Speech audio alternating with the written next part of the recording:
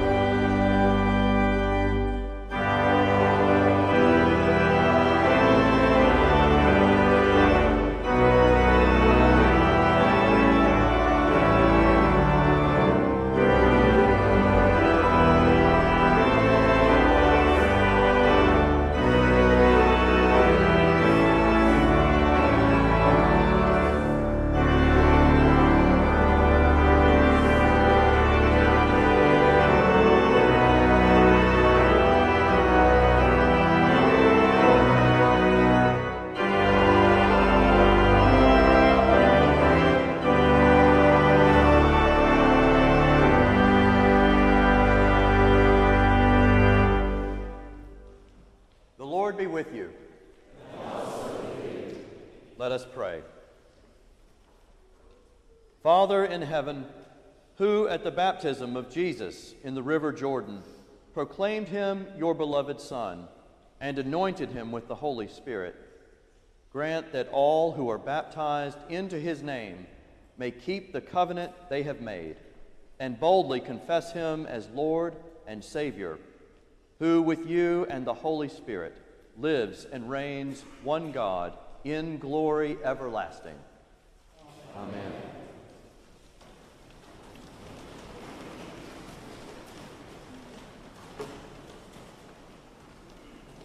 A reading from the book of Isaiah. Here is my servant whom I uphold, my chosen, in whom my soul delights. I have put my spirit upon him. He will bring forth justice to the nations. He will not cry or lift up his voice, or make it heard in the street. A bruised reed he will not break, and a dimly burning wick he will not quench. He will faithfully bring forth justice. He will not grow faint or be crushed until he has established justice in the earth. And the coastlands wait for his teaching. Thus says God the Lord, who created the heavens and stretched them out, who spreads out the earth and what comes from it, who gives breath to the people upon it and spirit to those who walk in it. I am the Lord. I have called you in righteousness. I have taken you by the hand and kept you. I have given you as a covenant to the people, a light to the nations, to open the eyes that are blind, to bring out the prisoners from the dungeon, from the prison those who sit in darkness. I am the Lord, that is my name. My glory I give to no other, nor my praise to idols. See, the former things have come to pass, and new things I now declare. Before they spring forth, I tell you of them. The word of the Lord.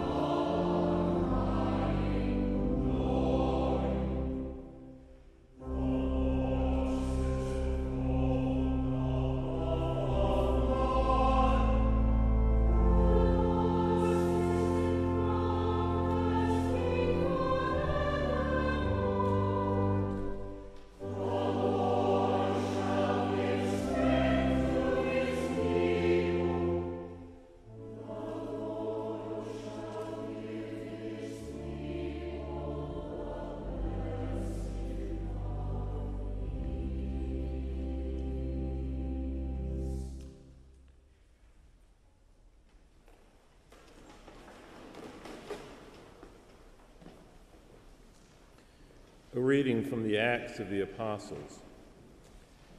Peter began to speak to Cornelius and other Gentiles.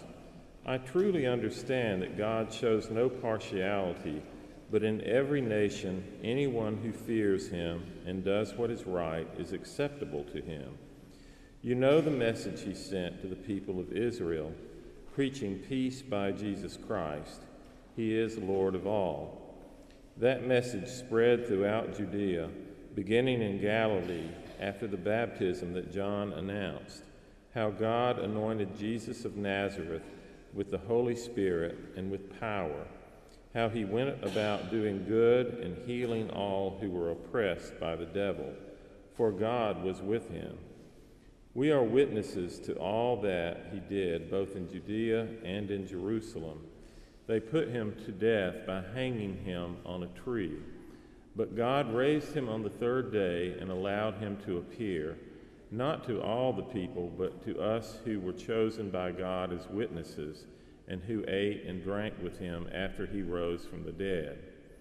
He commanded us to preach to the people and to testify that he is the one ordained by God as judge of the living and the dead.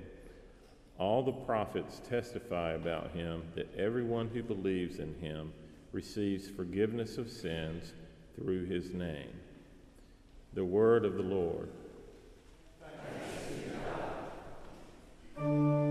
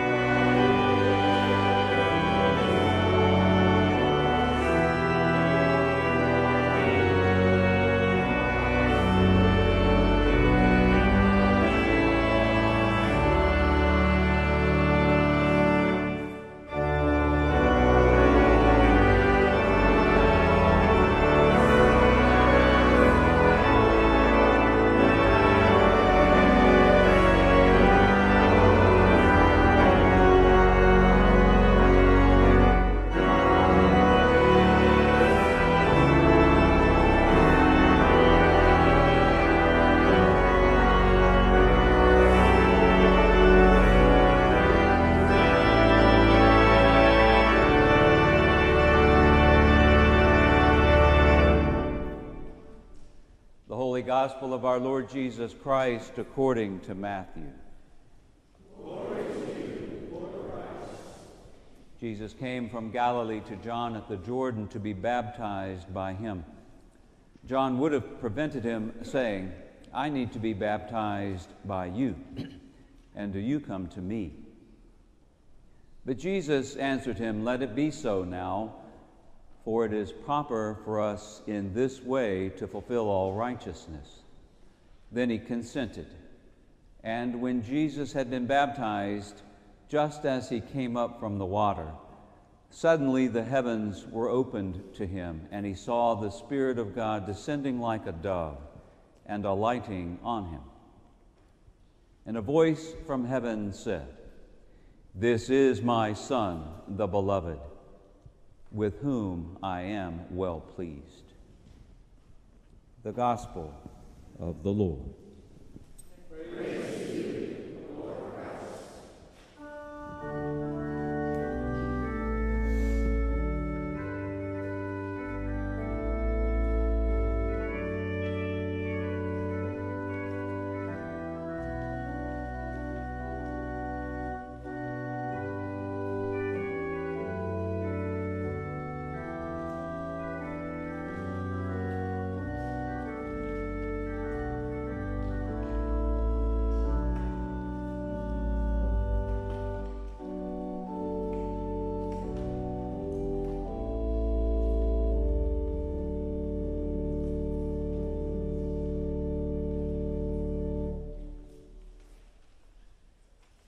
Through the Paschal mystery, dear friends, we are buried with Christ by baptism into his death and raised with him to newness of life. I call upon you, therefore, to renew the solemn promises and vows of holy baptism, by which we once renounced Satan and all his works and promised to serve God faithfully in his holy Catholic Church. Do you reaffirm your renunciation of evil and renew your commitment to Jesus Christ? Do you believe in God the Father? I believe in God the Father Almighty, creator of heaven and earth. Do you believe in Jesus Christ, the Son of God? I believe in Jesus Christ, the only Son of God. He was conceived by the power of the Holy Spirit and born of the Virgin Mary. He suffered under Pontius Pilate, was crucified, died, and was buried. He descended to the dead. On the third day he rose again. He ascended into heaven, and is seated at the right hand of the Father. He will come again to judge the living and the dead. Do you believe in God, the Holy Spirit? I believe in the Holy Spirit, the Holy Catholic Church, the communion of saints, the forgiveness of sins, the resurrection of the body, and the life everlasting. Will you continue in the apostles' teaching and fellowship, in the breaking of bread, and in the prayers? I will, with God's help. Will you persevere in resisting evil, and whenever you fall into sin, repent and return to the Lord? I will, with God's help. Will you proclaim by word and example the good news of God in Christ? I will, with God's help. Will you seek and serve Christ in all persons, loving your neighbor as yourself? I will, with God's help. Will you strive for justice and peace among all people, and respect the dignity of every human being? I will, with God's help. May Almighty God, the Father of our Lord Jesus Christ, who has given us a new birth by water and the Holy Spirit, and bestowed upon us the forgiveness of sins, keep us in eternal life by his grace, in Christ Jesus our Lord. Amen. I speak to you in the name of the Father, the Son, and the Holy Spirit. Please be seated.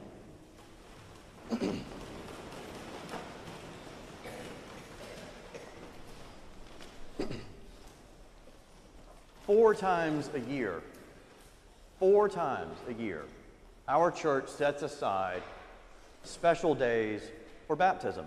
We could have a baptism at any service, any Sunday, but 4 times a year, whether we have a baptism or not, we are given the opportunity to renew our baptismal covenant, the vows that we made and that were made on our behalf, but the ones that really shape our identity in Christ.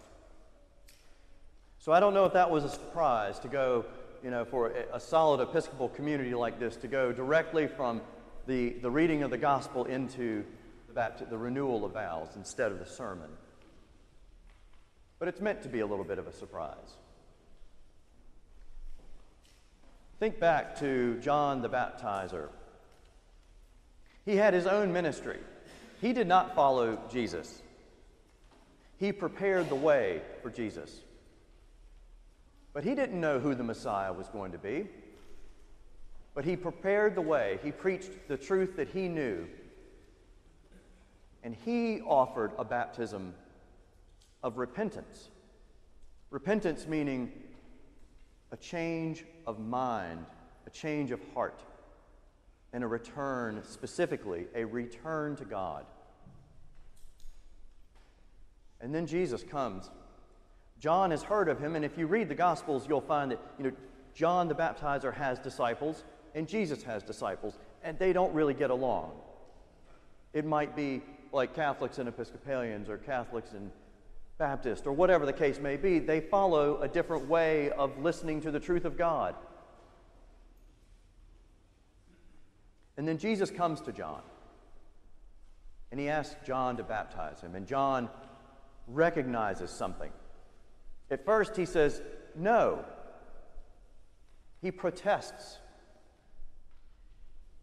And Jesus says, no, we must do this.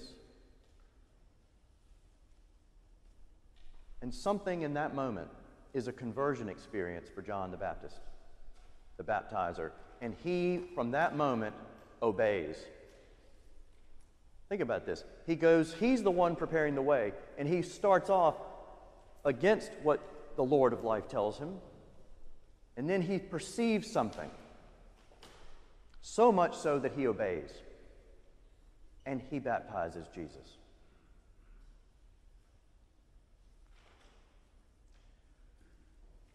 Some of you know that I came from the Diocese of Alabama, and in the Diocese of Alabama there's a camp called Camp McDowell, and it is a raging fire of spirit for the Diocese of Alabama. But for everyone who grows up going to camp there, I did not, but pretty much every Episcopalian in Alabama did. At the top of the hill that goes down to the camp, the road splits. And there is a giant fork, about 8 feet tall, a fork in the road. And so everyone grows up going to Camp McDowell knowing there's a fork in the road. And the girls' side of the camp is on one side of the fork and the boys' side of the camp is on the other. But I thought about that when I read this gospel, because baptism is the fork in the road. If you choose baptism, if you choose Christianity, however you understand it, then you choose a path. You choose this way and not that way. Doesn't mean you hate the other way. It just means you have chosen, through repentance, through a change of heart and mind, to pay attention to God and to listen and obey Jesus. And for Episcopalians, when we want to ask the question, what have we chosen to listen and obey? How do we understand that? How has our tradition, our interpretation of Scripture, the inheritance we've been given in this church, where is the clearest expression of that? It's in the baptismal covenant. Some of you joined George this morning in formation for the Inquirer's class. For some, that might be preparing for baptism. For others, it might be preparing to be received into the Episcopal Church from another denomination. And for some, it may be just deepening your understanding of what it is we are and what our identity is made of. And it was a complete accident that today, the baptism of our Lord, the second Sunday of Epiphany, was the day that we started confirmation for the youth and inquirers for adults. But it's just beyond perfect. Because this bulletin you hold in your hands, these are just the most magnificent readings of Scripture. Take it home. I ask the youth to think about this. Take it home. Read it. Read the baptismal covenant. Maybe pick one question and pray on it every day. Ask God how you're called to live this vow right now with where you are in your life, because it's different for all of us. Maybe read them all every day, whatever you have time for. But everyone here is here. You've chosen to be here. This isn't 16th century England where you had to go, or else. We have been given such a gift. Our tradition, our prayer book, our liturgy, our way of becoming Christians that doesn't end until we draw our last breath, and whatever continues from that point forward continues. But it continues. But while we are here, while we have the Episcopal Church in our lives, let this be our guide. Let this renewal of baptismal vows always be bound near to us. Reflect on it, learn it, pray with it, and be changed by it. And be open enough to be like John, who was surprised, but who paid attention and was converted in that moment to obey Jesus. Amen.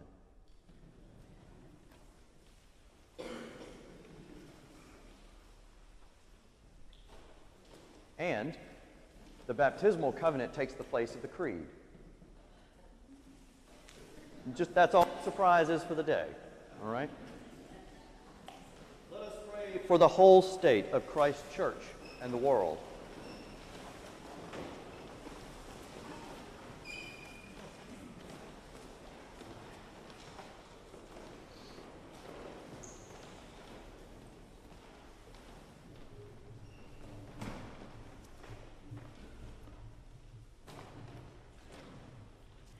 Father, we pray for your holy Catholic Church. We give thanks for the ministries of this parish, especially for our parish life and hospitality committees. Grant that every member of the church may truly and humbly serve you.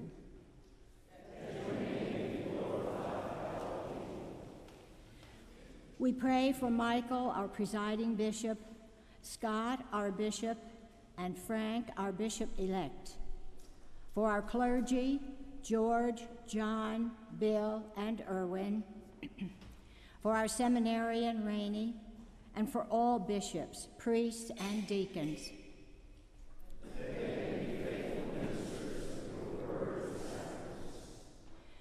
We pray for Donald, our president, Brian and Henry, our governors, the leadership of the CSRA, and all who govern and hold authority in the nations of the world.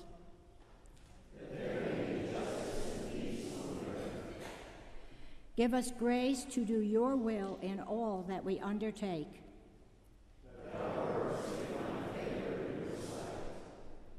Have compassion on those who suffer from any grief or trouble.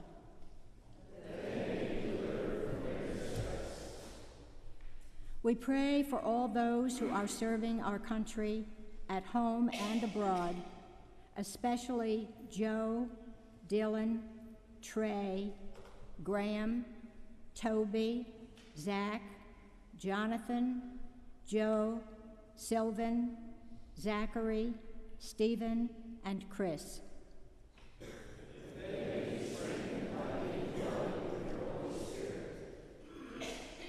We pray for the welfare of our congregations in Americus and Calvary, and in our companion diocese of the Dominican Republic. We pray for the congregations in Asia, Reconciliation, and St. George. We pray for the special needs and concerns of this congregation, especially Benita, Janet, Bobby, Jean, Anthony, Bill, Margaret, Denise, Martha, Erin, George, Louis, Diane, Sid, Bob, Pete, Reba, Keisha, Lois, Sid, Alice, Norm, Lisa, Julie, Jenny, Joseph, Jade, Chrissy, Matt, Daryl, Diane, Joseph, Betty Sue, Shelby, Teresa, and Bernice, and for Walton, and for Barbara Albright.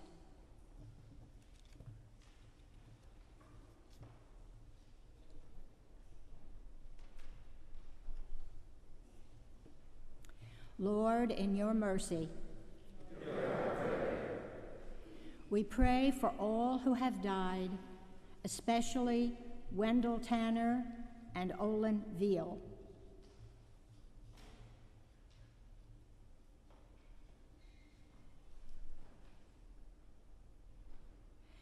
Give to the departed eternal rest, O Lord.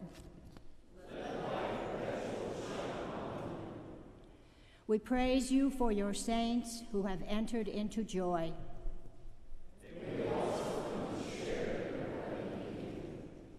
Heavenly Father, you have promised to hear what we ask in the name of your Son.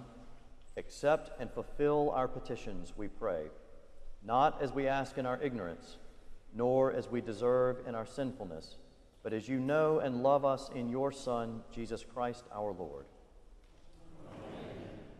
Let us confess our sins against God and our neighbor. Most merciful God, we confess that we have sinned against you in thought, word, and deed, by what we have done and by what we have left undone. We have not loved you with our whole heart. We have not loved our neighbors as ourselves. We are truly sorry, and we humbly repent. For the sake of your Son, Jesus Christ, have mercy on us and forgive us, that we may delight in your will and walk in your ways, to the glory of your name. Amen. Almighty God, have mercy on you. Forgive you all your sins through our Lord Jesus Christ. Strengthen you in all goodness, and by the power of the Holy Spirit, keep you in eternal life. Amen.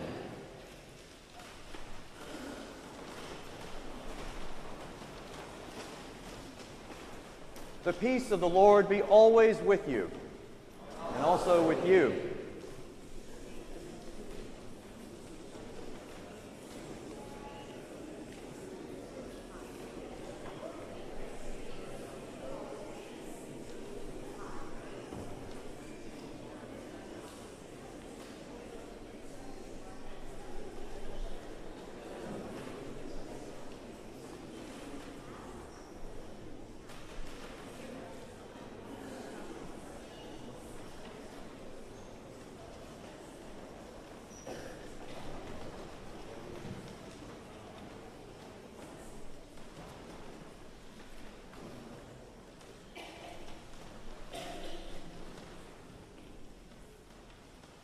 Good to see you all here this morning. We're glad you're here with us at St. Paul's. If you happen to be visiting, we look forward as well to getting to know you a bit better and having a chance for some conversation on the front steps as we gather out there following the service.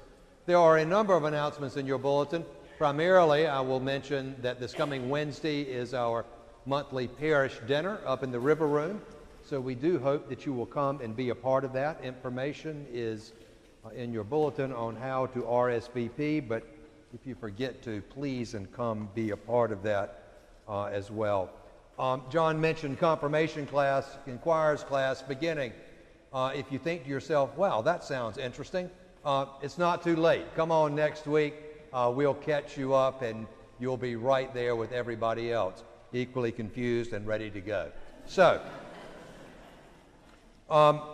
really everything else I will let stand on its own. Please take the time to read those and respond as necessary. Walk in love as Christ loved us and gave himself for us, an offering and sacrifice to God.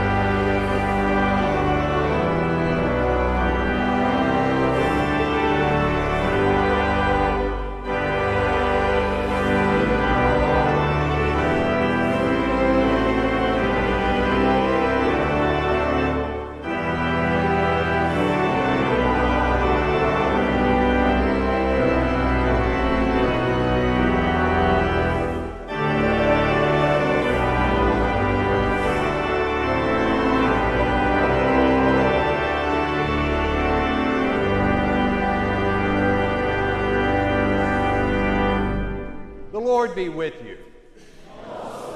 Lift up your hearts. Let us give thanks to the Lord our God.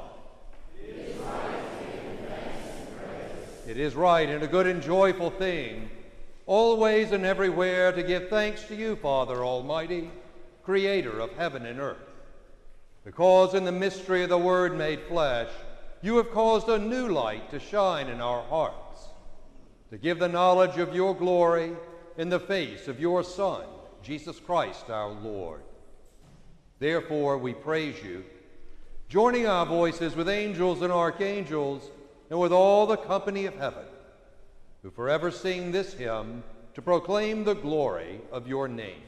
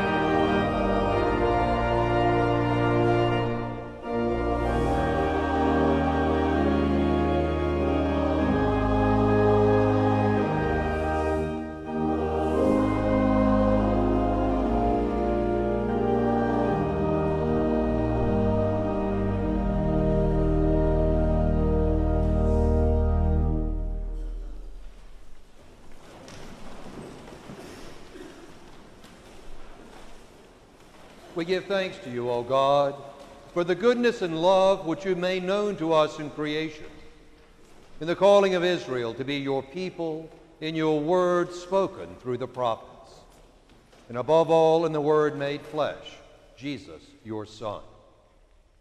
For in these last days you sent him to be incarnate from the Virgin Mary, to be the Savior and Redeemer of the world. In him you have delivered us from evil, and made us worthy to stand before you. In him you have brought us out of error into truth, out of sin into righteousness, out of death into life. On the night before he died for us, our Lord Jesus Christ took bread. And when he had given thanks to you, he broke it and gave it to his disciples and said, "Take, eat. This is my body which is given for you. Do this for the remembrance of me." After supper, he took the cup of wine. And when he had given thanks, he gave it to them, saying, "Drink this, all of you. This is my blood of the new covenant, which is shed for you and for many for the forgiveness of sins. Whenever you drink it, do this for the remembrance of me." Therefore, according to his command, O Father, we remember his death. We proclaim his resurrection. We await his coming in glory. And we offer our sacrifice of praise and thanksgiving to you, O Lord of all, presenting to you from your creation this bread and this wine. We pray you, gracious God, to send your Holy Spirit upon these gifts, that they may be the sacrament of the body of Christ and his blood of the new covenant. Unite us to your Son in his sacrifice, that we may be acceptable through him, being sanctified by the Holy Spirit. In the fullness of time, put all things in subjection under your Christ, and bring us to that heavenly country where with St. Paul and all your saints we may enter the everlasting heritage of your sons and daughters. through Jesus Christ our Lord, the firstborn of all creation, the head of the church, and the author of our salvation. By him and with him and in him, in the unity of the Holy Spirit, all honor and glory is yours, Almighty Father, now and forever. Amen. Amen. And now, as our Savior Christ has taught us, we are bold to say, Our Father, who art in heaven, hallowed be thy name. Thy kingdom come, thy will be done, on earth as it is in heaven. Give us this day our daily bread, and forgive us our trespasses, as we forgive those who trespass against us. And lead us not into temptation, but deliver us from evil. For thine is the kingdom, and the power, and the glory, forever and ever. Amen. Hallelujah, Christ our Passover is sacrificed for us.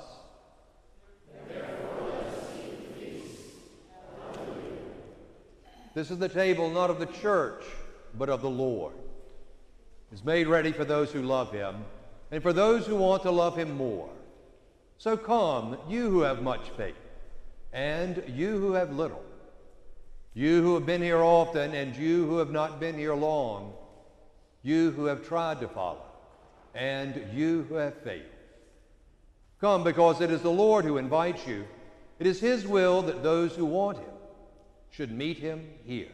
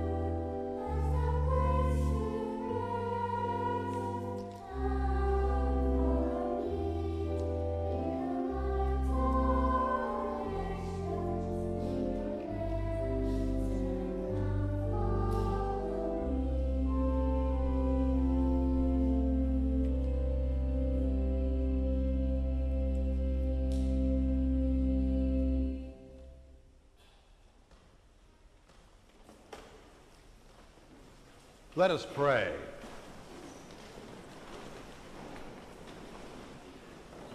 Eternal God, Heavenly Father, you have graciously accepted us as living members of your Son, our Savior, Jesus Christ, and you have fed us with spiritual food in the sacrament of his body and blood. Send us now into the world in peace, and grant us strength and courage to love and serve you with gladness and singleness of heart. Through Christ our Lord. Amen.